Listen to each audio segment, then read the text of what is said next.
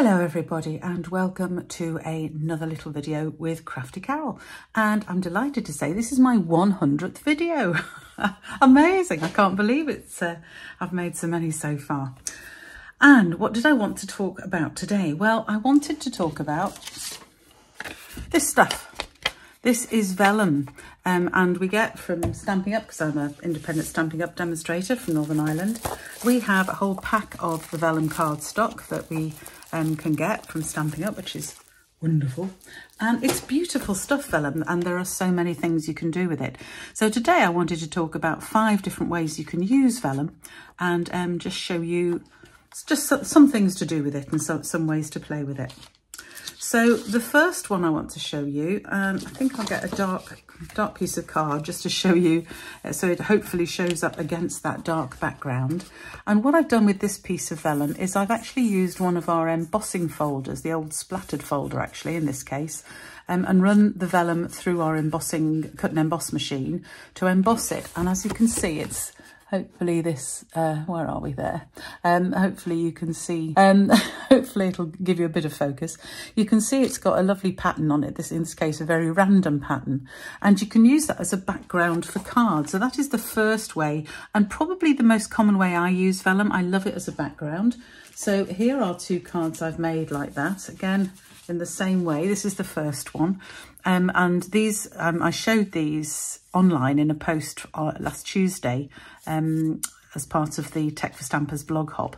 But this one uses the time-worn type embossing folder, and I've just cut out this vellum with one of our deckle-edged rectangle dies, so it's an uneven rectangle. Then I've trimmed it using scissors, following the dotted lines of the die, which are difficult to see, but they are there. You probably can't see them too well. I'm trying to get this to focus, but it's not really focusing on it. Anyway, just used that piece of vellum as a background there, and then just used a cutout circle, die cut circle with stylish shapes, stamped my sentiment and put a few little leaves that I've punched with the bow punch around the edge, just to sort of liven it up really. So that is a nice, very simple way of using vellum, and you can either cut it straight or cut it regularly. You can tear vellum, and that actually looks really good as a background as well. Or you can actually use it and put a frame around it. So in my other card that I made for the blog hop, you can see here I've used the one of the basic embossing folder sets. There's a set of 3 basic embossing folders, and this cross-hatched pattern is one of those embossing folders. So I embossed the vellum with that embossing folder, put it on a base of pecan pie this time, and I used the scallop contour die to cut out a frame in basic white, and then I cut out the centre of it just using my trimmer, leaving a 1 centimetre border all the way around, which is easy to do on our trimmers to measure that. And that formed a frame that I stuck on top of my vellum, and then again I did some punched bow punches bits to stick on and use as the decoration there. So that's one way to use it. And I could use this one in the same way. I could put this on a background of card to make a card with, and I will do that. But I wanted to show you one additional technique you can do. So as well as just simply embossing it, you can use this is actually the stylus from the scorer, from our scoreboard. This thing, it comes with the scoreboard, and it's got these rounded knobbles on the end, which we use to score our card with when we're using the scoreboard, but they can also be used to emboss. And if you emboss vellum, so I'm going to turn this over. This is the raised side of the splatters. This is the debossed side. And I'm just going to colour in some of these splatters with the end of my embossing folder. And I'm doing this just on the card, but actually I'm better if I do it on something soft. It's just got a bit of a softer surface, so we'll probably see it, but yes, that's better. So all I'm doing, not pressing too hard, but I'm just pressing with the end of the stylus to fill in some of these areas. I've chosen a big one there. Let me choose a smaller one there. And I'm just using the stylus in these, just pressing into the debossed bit on the back of this. And then when I turn it round, just do one more. Try and do this one quite quickly. Don't press too hard or I'll go through the vellum. There we go. Can you see what that's done? It's actually given it a much whiter, you'll see it hopefully, bring it up. Can you see how the bits where I've used the embossing tool have just come up as much whiter? So I'm going to finish that and put it on a card, and I will show you that. You'll be able to see the card I made with it in just a minute. Yeah. And if I'm going to stick this down, and I am in a bit, then I just need to make sure that when I'm putting glue on, I'm going to use glue behind where I've embossed. Now those are raised from this side because I've done them from underneath, but if I put glue there, I know it's not going to be seen when it comes out. Whereas if I put glue anywhere else or tape, it shows through vellum. So be really careful. The other thing you can use, which is works really well, is our mini glue dots. Again, they do not show too much through vellum, so they're a really good option for sticking vellum down. But using tape or using Tombow all over is not going to work because you are going to see it from the other side, particularly tape. So mini glue dots, little dots of Tombow behind bits of the pattern where it's not going to show. So with this card, I'm actually going to make it fairly plain. I'm going to make the splattery effect the sort of centerpiece, and I'm just going to have over here, I'm going to have a sentiment. So I'm going to show you that when it's finished. Okay, so I've stuck this on and I wanted to show you most of the dots I've put on here. I've used glue dots and I've put them behind the embossed areas. But you can see if I don't, hopefully this is going to be in shot enough and you can see it, they do show through. So here's my little glue dots just placed on the corners. The rest are behind some of these raised bits. You can't see them so much. You can see those ones in the corners. So just be careful with that. It probably doesn't matter too much, but it's something I don't particularly like, but I wanted to show you what that looked like.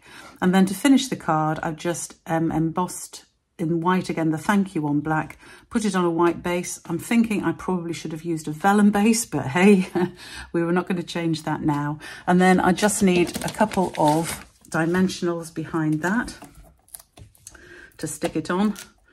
And then continuing with my black and white theme, I'm going to, oops, get rid of those bits. They're sticking to me again.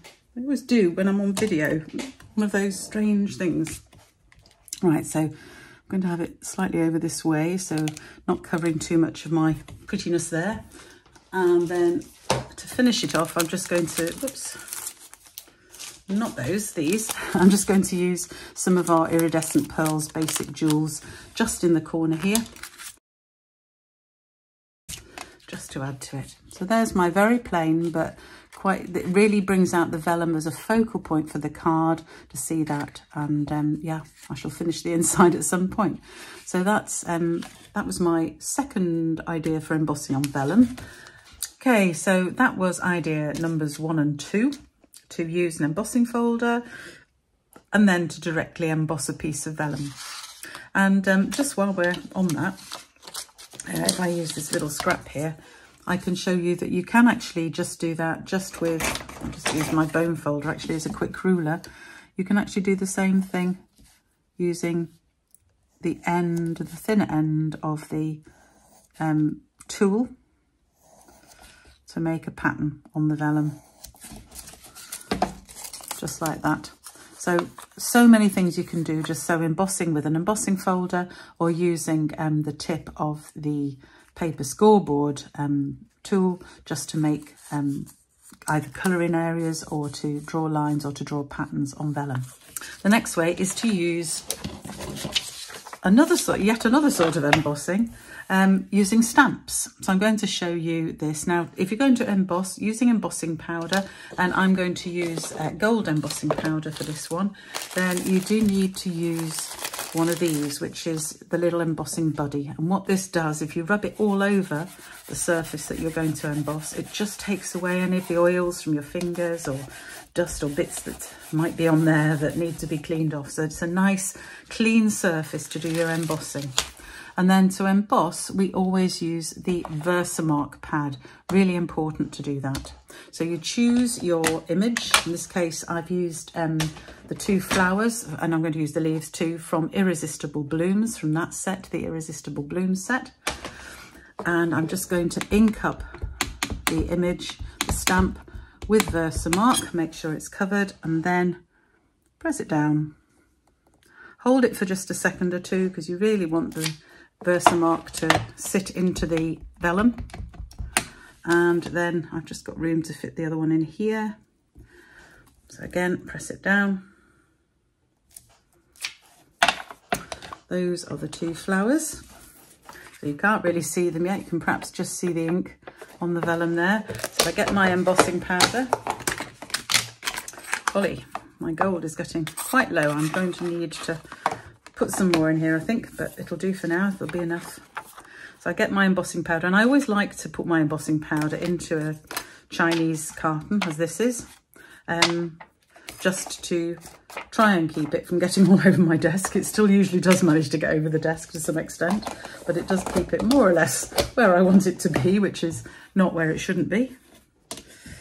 There we go. So that is just the images covered in embossing powder, and now I'm going to use my embossing my heat gun just to heat that up and melt it, which I won't do on camera because it makes a horrible noise and you can't hear anything else.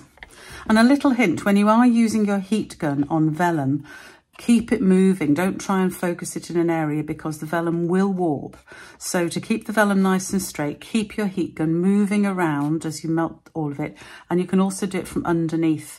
And if your paper is beginning to warp slightly, if you do it from underneath, it'll just straighten it back up again so you don't get any problems.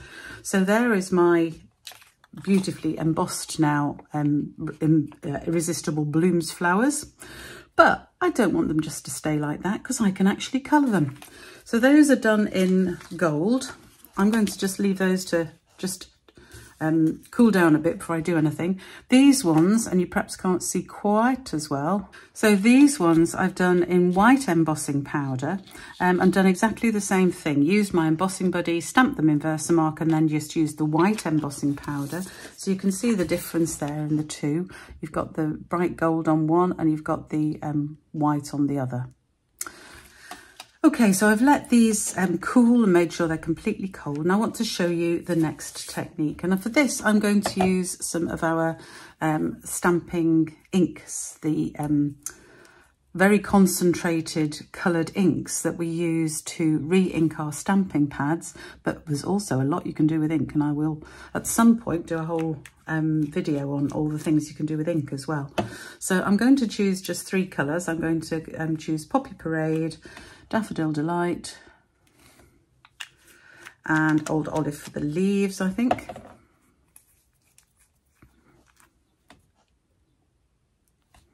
There we go.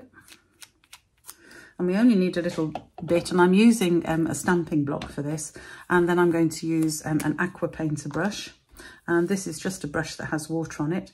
And I'm going to just pick up a little bit of the colour and colour the leaves, but I'm not going to colour on the top. I'm going to turn these over so that I colour on the bottom.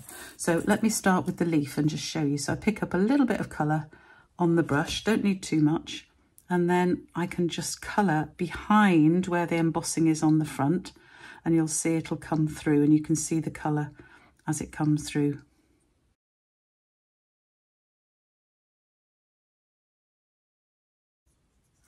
And we can add more colour and make it darker if we want. And I just need some piece of absorbent paper. And I just squeeze through the water until it comes out and there's no colour in it at all. The green has completely gone. So now I can change colours, and I'll go with the yellow next and pick that up.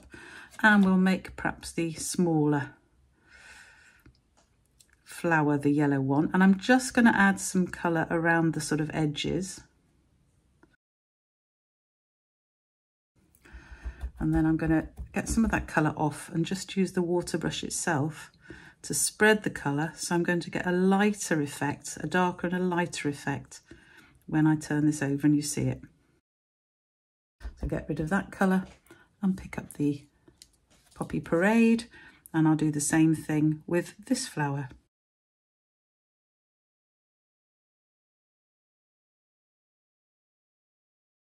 So I've now got one very, very messy bit of cloth, which can go in the bin. leave those over there. I can wash those in a minute. Going to let this, I was going to say, going to let this dry. You can use a heat gun just to dry it out quickly. So now when the magic happens and I turn this over, can you see how these, put them on my hand and hopefully bring them a bit closer so you can see.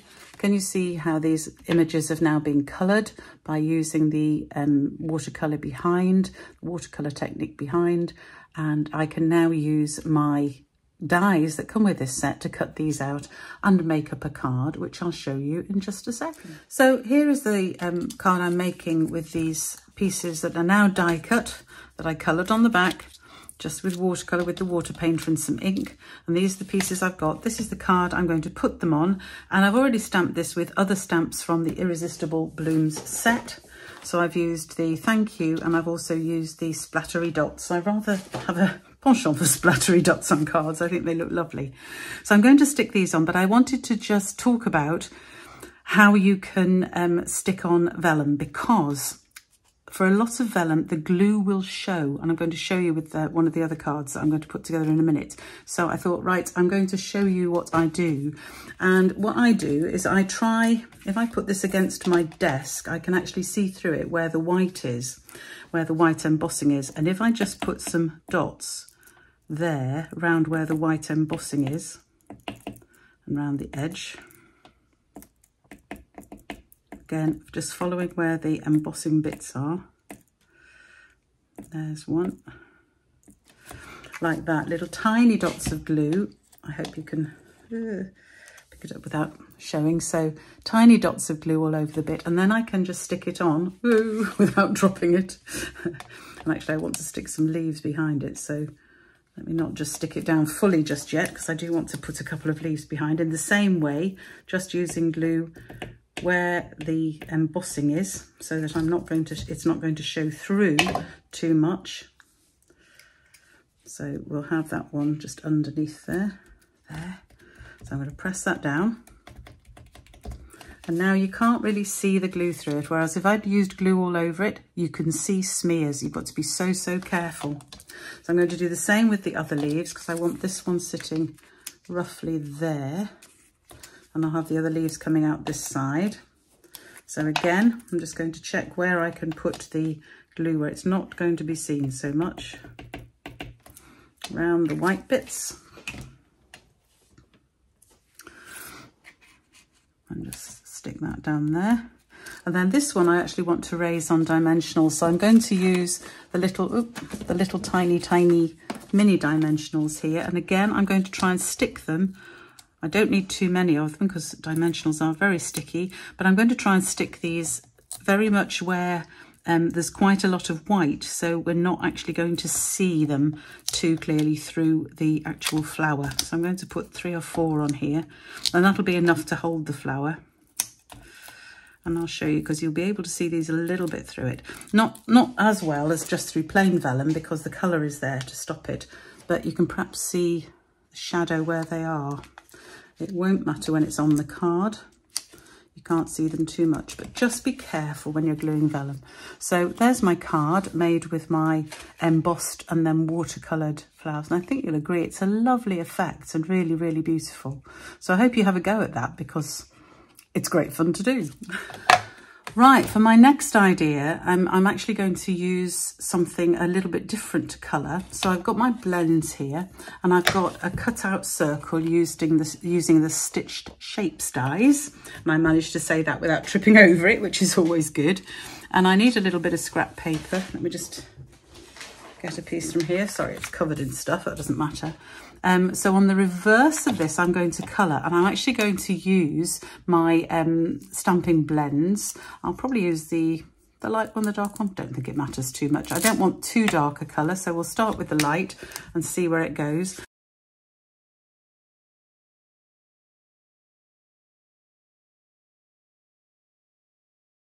And I think you can see that better against the bit of white on here. You can see it is quite pink. Obviously, it's not quite as pink the other side, which is the bit you can't see. I'm going to keep working on that and adding colour, and I will be back to show you the card I make with it. Okay, so I've got my, show it on there so you can see it a bit better. I've got my ring that's coloured pink. with our alcohol blends. So I've got here some bits I prepared earlier to go with the card. So I'm going to I've used one of the characters from the Zany Zoo set that comes with dies, which is lovely, and I want to stick it onto my circle. So what I'm going to do is actually stick that on my circle first using some dimensionals, which are sitting here. Excellent. So I'm just going to put a couple of dimensionals on there, and I'm going to stick into the circle first before I actually stick in, oh, get it on the right side, there we go, before I stick it on the card, because again, I don't want the sticking bits to show. And if I tried to put glue around my circle, it's going to show. So this time, because I know where I've stuck that, I can then use a little bit of Tombow or glue dots. I'm using some glue dots actually to show you those. So I can now use my glue dots. Ooh, they're all vanishing. There they are. Let's get rid of that strip. So I can pick up my glue dots and stick them behind the image, so it's not going to show when I stick it to the card. So I can put several glue dots here, stick, there we go. Because I'm not going to have any around the edge because they'd show, so I'm going to put quite a few on here.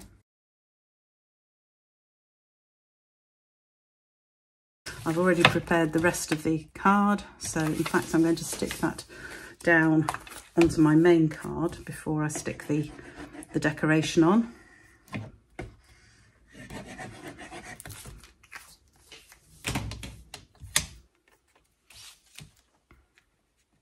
So these are just my normal layers that I'm using for my cards, which is that my base card, 21 by 14.8, scored at 10.5 and folded in half.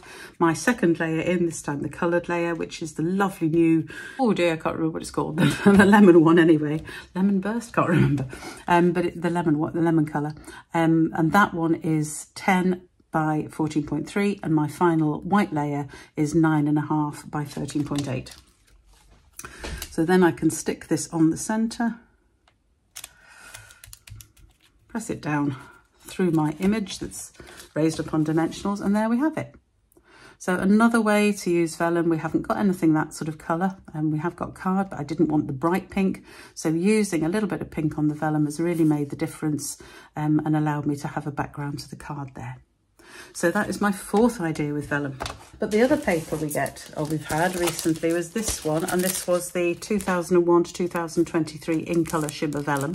So now no longer available, but if you have some around, it's already coloured, so I don't need to worry about colouring it. However, I can do something to make it look a lot better. And this is shimmery on one side. Turn it over. So I've got two petal shapes cut out, two sets of petals, if you like, just cut out, and some bows and centres from other punches and things I've had lying around. But I wanted to show you another way of using ink pads. So I've got ink pads here to match these. I've got Lost Lagoon which will vaguely match this green, which is I think this was, what was it called? Not Evening Evergreen, the other green. I can't remember what it's called now. I think it's that, but Lost Lagoon actually does go quite well with it. I've got Crushed Curry to match with my yellowy colour, and I've got Melon Mambo for my pinks. And I'm going to use my blending brushes. So what I've done is I've turned these over. I haven't turned those over yet, but I'm going to I'll show you on these petals. So I've cut out some petals, and you could use the lovely paper flower bundle. You could use all sorts of things. But get yourself some petals and things, and then just load up one of the little mini brushes, which are by far the best for this, because you're going to just colour around the edges. So that's why I've got it sitting on paper. And all I'm going to do is just add a bit more colour round the edges of each of these using my blending brush. So round each petal, round the outside of it. I'm just, oh, see, I've got ink all over here now, so it doesn't matter. Just round the edge, I'm just adding a bit of depth of colour. Okay. Ooh, quite a lot around that one, that's okay, it'll dry. And remember, this is the reverse, I want it quite bright, because when I turn it over, I'm going to lose some of that as it comes through the vellum. So just do that on each, so you get the idea, making a complete mess, which is why I need to have the paper underneath. I can do the same with these ones. I'm going to have the ends of the petals just darker. And remember, you can clean your brushes really easily just by running them under the tap for a bit and then allowing them to air dry. So I'm not too worried that I'm getting these brushes really filthy and really heavily coloured, because it doesn't matter. I can just wash them and leave it to dry. What it does mean is I tend to keep brushes for particular reasons. So I'm going to keep this one to use for reds and pinks. I'll keep the one I use next for yellows, and I'll keep the one I use after that for greens and blues. Greens and blues, quite good to use together. So there I've started with these. I'm going to do exactly the same for the flower centres. Well, I've got 3 when I've only got 2 flowers, I'm not sure, but obviously I got carried away. I'm going to do a little similar thing with the leaves, just colouring some of the bits of the leaves, not all the leaves. And then I'm going to put them together as flowers, and I shall be coming back to show you what that looks like. Now I thought now I've finished doing all of that blending, I'm just going to show you how I put the flower back together again, because I'm using a tiny bit of vellum and using it to stick the ends of the petals into, so that I can then form my flower around there. Oops. I can add more glue when I need. So I can overlap them in the middle here. And it just gives me a little base that I can use to bring these together, because if I was trying to stick these points together, it really would be very difficult.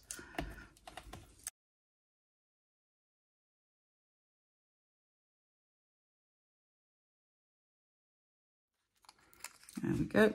I'm going to leave that to dry, and then I'll shape it and stick it to my card. And I'm going to do exactly the same with this one on another little piece of vellum, but not quite such a long piece, because I realise it's going to show otherwise.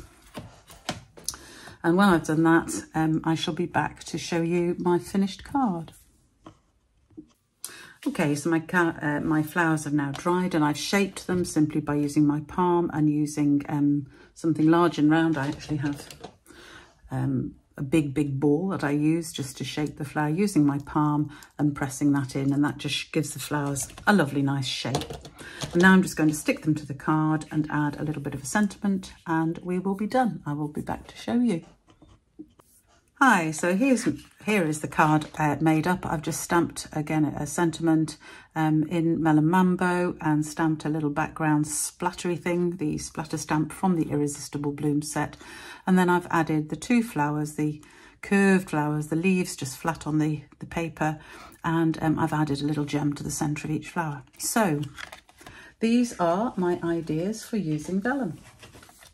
So the first one is simply to use an embossing folder on vellum, and either use it plain on a card or use it with a frame.